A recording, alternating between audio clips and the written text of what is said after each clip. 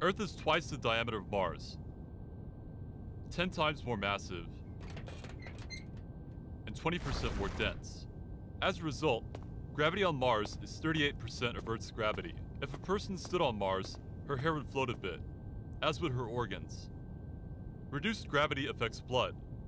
On Earth, blood pressure in humans is lowest in the head and highest at the feet.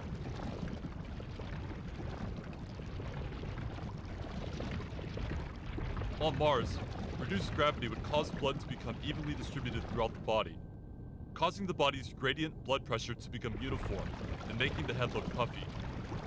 The brain would think the body had too much blood and would tell the body to reduce blood by up to 20%. Without having to fight so much gravity, muscle mass would waste away by up to 20%.